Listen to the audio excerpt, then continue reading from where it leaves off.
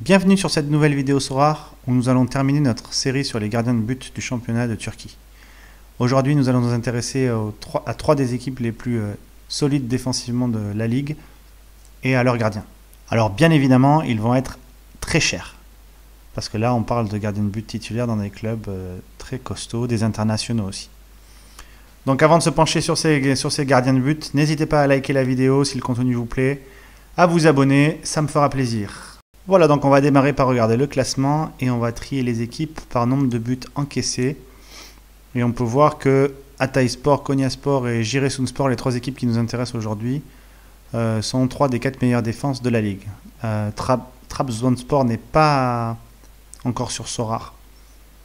Mais en tout cas, Hatayspor et Konyaspor sont aussi 2e et 3e du classement. Donc c'est vraiment des équipes très solides cette saison. On va tout de suite commencer par Hatayspor et leur gardien Munir Mohamedi, qui est un international marocain depuis de nombreuses années maintenant et qui est né et qui a été formé en Espagne. Alors, il est né dans l'enclave espagnole au Maroc, Melilla, mais il a été formé, il a fait toutes ses gammes dans les clubs espagnols de 2e division. Et maintenant, il a sa chance à Hatayspor dans une première division européenne. Et il l'a saisi allègrement. Et on va regarder ses notes. Regardez, c'est 60, 72, 60. Donc c'est très très très costaud. Il est titulaire, bien évidemment. Il ne prend pas beaucoup de buts. Mais par contre, voilà, le prix est assez élevé. Il est disponible à 441 € en ce moment en achat immédiat. Mais sa valeur estimée est 194 €. Donc vous voyez que même les enchères, elles sont au-dessus de cette valeur estimée. Donc il vaut plus que ce que nous dit Sorare Data. Voilà, c'est le gardien de but titulaire de la meilleure défense du championnat en ce moment. Allons regarder la deuxième équipe maintenant. Et Konyaspor a un gardien aussi international de Bosnie qui s'appelle Ibrahim Sehic. Alors il a le même âge à peu près, il a 33 ans, je crois que Munir avait 32. Et lui aussi, il fait des scores assez impressionnants. Regardez, il a fait 50 contre la Finlande en international, mais il a fait 75, 77 dans 2 de ses 3 derniers matchs de championnat.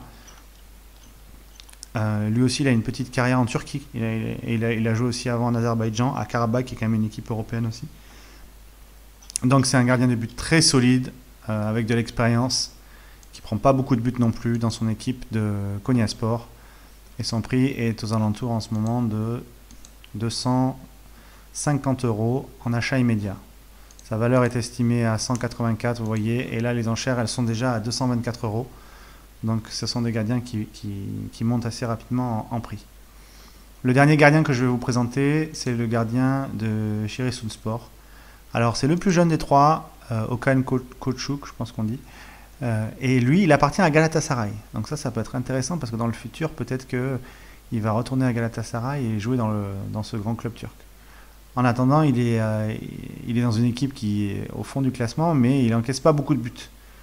Donc ça dénote une certaine qualité, je pense, de ce joueur que je n'ai pas vu jouer, mais je pense qu'il doit être excellent vu le nombre de buts encaissés par son équipe. Et regardez les scores qu'il fait sur Sorare, 85, 64, 60. Il est à 58 de moyenne sur les 5 derniers matchs. C'est quand même assez haut. Donc ça, c'est super intéressant. Et donc le prix de Okan Kocuk, il est en ce moment à 250 en achat immédiat, alors que Sorare Data nous l'estime à 146. Donc là encore, vous voyez, l'enchère est bien au-dessus de ce que nous annonce Sorare Data.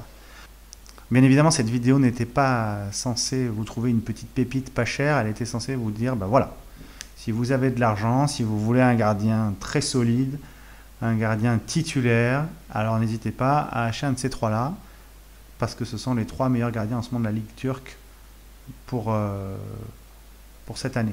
Personnellement, je préfère les gardiens que je vous ai présentés dans les 2 autres vidéos sur le championnat turc, qui présentent des profils intéressants, peut-être pas dans des équipes aussi fortes, mais avec un prix beaucoup plus raisonnable, on va dire.